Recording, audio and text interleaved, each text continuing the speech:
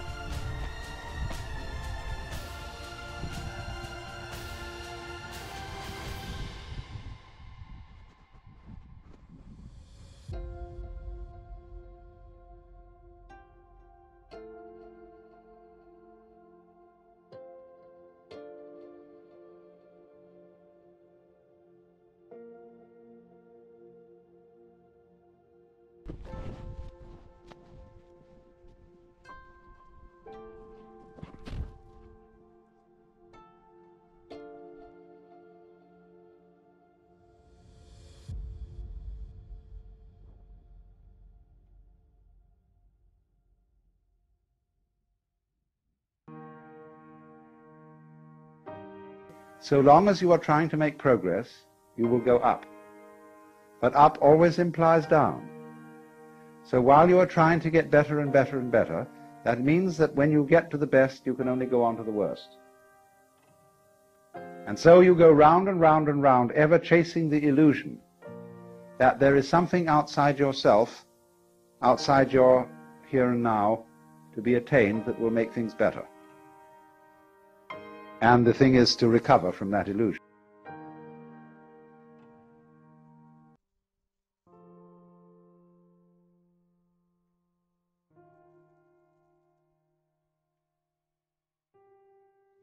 The only thing that could be bad is to take it too seriously. In other words, if you take the fundamental idea that the whole universe, all its forms, all the forms of biology, all the different species, the giraffes, the rhinoceroses, the baboons, the roses, the eucalyptus trees, etc., everything is a form of biological game. It's a dancing thing going on, different styles. And we wouldn't want to say to any of those things, you shouldn't happen. Because they're all the great Maya, the great illusion, the great play.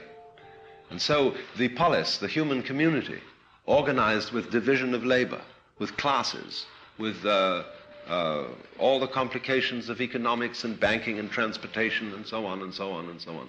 All this is a particular kind of play. And each form of it is as legitimate as, say, different kinds of dancing, a waltz, a rumba, a foxtrot, a frog. All are perfectly legitimate forms of dancing. So the universe does this. But the important thing to understand, what the sannyasin, the shramana, the man who goes outside the pale, is saying is, please, people who are in the pale, my existence reminds you that you're only playing. Don't take it too seriously. Because if you take it too seriously, you're going to start destroying each other and fighting and saying this city against that city, this country against that country, so on, because you're too involved. So every sane society allows a certain number of people to deviate. Monks, some sort of outsiders. It says you don't have to join, you don't have to play the game. A society which is insane and unsure of itself cannot allow that to happen. It says everybody must join, everybody must work, everybody must belong. And then freedom disappears. Because as a matter of fact, the anxiety is if you say, well, you don't have to join, there are conditions under which you can go out, then a lot of people get together and say, well, what would happen if everybody quit? I ask, what would happen if everybody decided to take American Airlines Flight 3 to New York tomorrow? Well, they just wouldn't get on. I mean, and they won't anyhow. Because a lot of people aren't interested in that, are not ready to quit. That doesn't mean that they're inferior. The acorn is not inferior to the oak tree. It's a potential oak, but as an acorn, it's just as beautiful and lovely a thing as a full-grown oak is. A baby is as lovely as an adult, sometimes a great deal more lovely. So a person who is in a beginning state of evolution is just as marvelous as a person in a high state of evolution. Just as much a manifestation of the divine dance. So, when a society allows a certain number of people to withdraw, it should have no anxiety that everybody will want to withdraw. Because some people are absolutely fascinated in competition, in being involved, in playing the game. They should be. It's fine for them. But we are witnessing in the United States today a great motivation for withdrawal. It's simply because we haven't provided for it. We haven't, there's no opportunity for a Protestant to become a monk, or a Jew. The Catholics have half-heartedly provided for this sort of thing. And there have to be people who stand outside the game and do not identify themselves with a class, with a name, with an ego, with a persona, with a role.